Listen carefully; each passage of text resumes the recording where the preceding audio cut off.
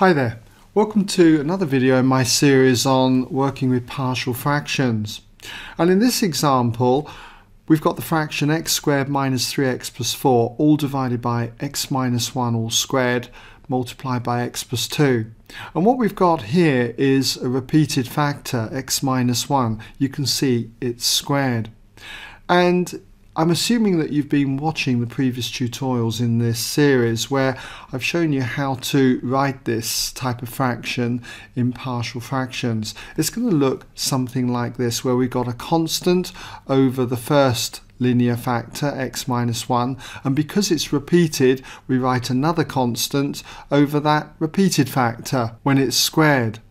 And then we write another constant, c in this case, over the next linear factor.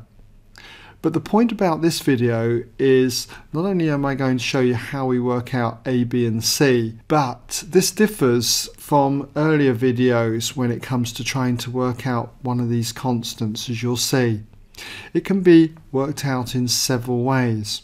So I'm assuming that you're familiar with this particular method. If not, do check out an earlier video in this series where I showed you how to handle repeated factors. Now, the next step is always to multiply through by the denominator. And to save time, I've given you the result here. And then we need to try and make some of these brackets 0 so that we can work out a, b and c. And to do that we make, say, this bracket here, x minus 1, 0 by choosing x to be 1. So if we do that, we'll see that when x equals 1, putting 1 into x squared minus 3x plus 4 gives us 2. So we therefore have 2 equals, putting 1 into here, that becomes 0, so this term is 0. Putting 1 into here gives us 3, so we end up with 3b. And then putting 1 into this bracket here gives us 0, so it takes out that term. And so 2 equals 3b, so therefore if I divide both sides by 3, you can see b equals 2/3. So that's what we've done basically in the past. Again, following on from what we've done in the past, we choose another value of x that makes one of these brackets 0. And so therefore, if I make x plus 2 equal to 0, I can see that x would have to be minus 2. So we'll take when x is minus 2. Putting minus 2 into the left-hand side here gives us a total of 14. So therefore we've got 14 equals, minus 2 in here makes that 0, so that term is 0. Minus 2 in here makes this bracket 0, so the term is 0. And putting minus 2 in here gives us minus 2 minus 1, which is minus 3. Square it, you get 9. 9 times c. So dividing both sides now by 9 gives us c equals 14/9. Now, when it comes to working out the next constant, in this example, the constant a, trying to find a value of x now that makes any one of these brackets 0, well, we've run out of values. So what do? Well, there's several ways that we can do this, and I'll show you both methods. Because this is an identity, we can choose any other value to put in for x. So it makes sense to choose a simple value. Let's say I choose when x is 0. But what I'd encourage you to do is try lots of other values, and you should find you end up with exactly the same value of a as I do here. So when x is 0, if we substitute this into here, what we get is just simply 4. So therefore we've got 4 equals, putting 0 in here gives minus 1. Here it's 2, so minus 1 times 2 is minus 2 times a, so minus 2a. Putting 0 in here gives us 2 times b. But b is 2/3, so that's going to be plus 4/3.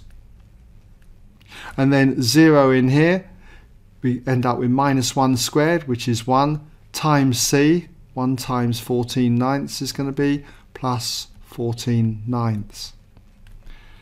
And then what I could do is add 2a to both sides, so I end up with 2a equals, and then subtract the 4 from both sides.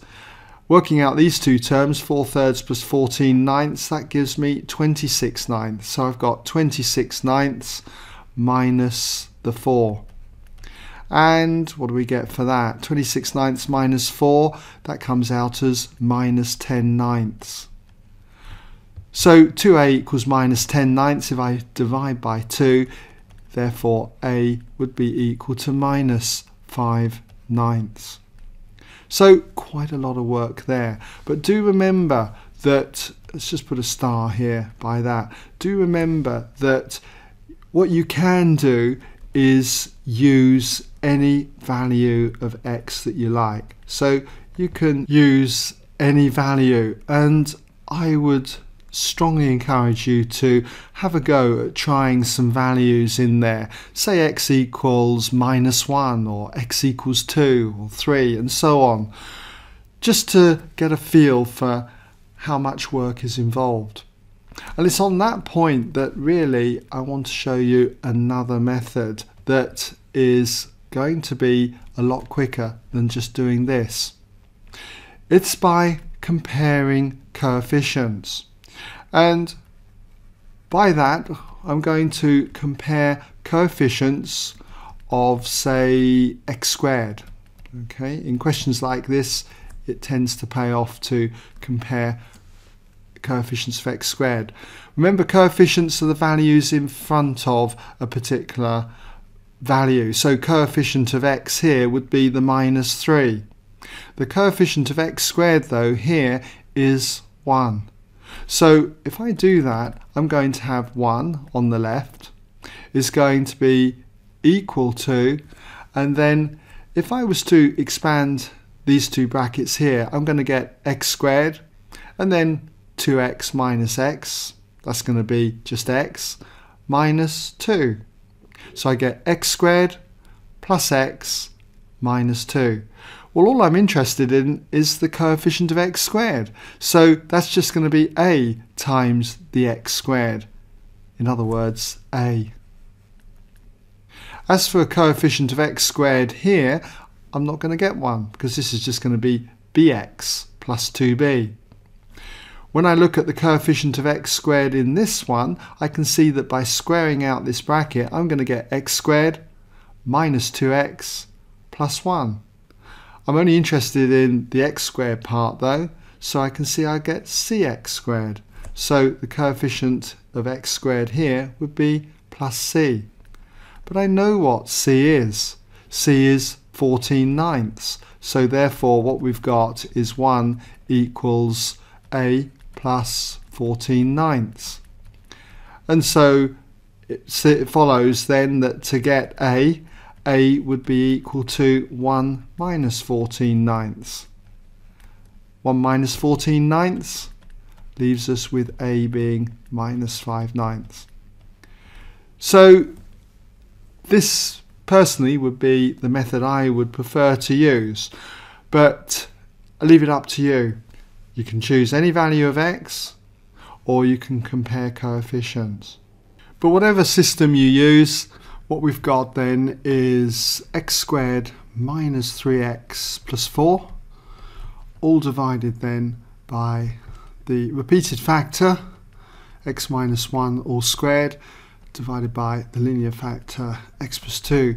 This is going to be identical then to a divided by x minus 1. Now a is a negative value, so I'm not going to put that first. I'm going to take the b value at 2/3. So we're going to have, if we substitute b in there, we're going to end up with 2 divided by 3 times x minus 1 all squared. Then we'll come in with the value of a being minus 5 ninths. So we're going to have minus 5 divided by 9 times x minus 1. And then finally we've got plus c over x plus 2. c was 14 ninths, so plus 14 over 9 times x plus 2. And there you have it. Now in the next video that follows in this series, it's just another one for you to try, very similar to this, so I'd certainly encourage you to have a go at that one. Alright?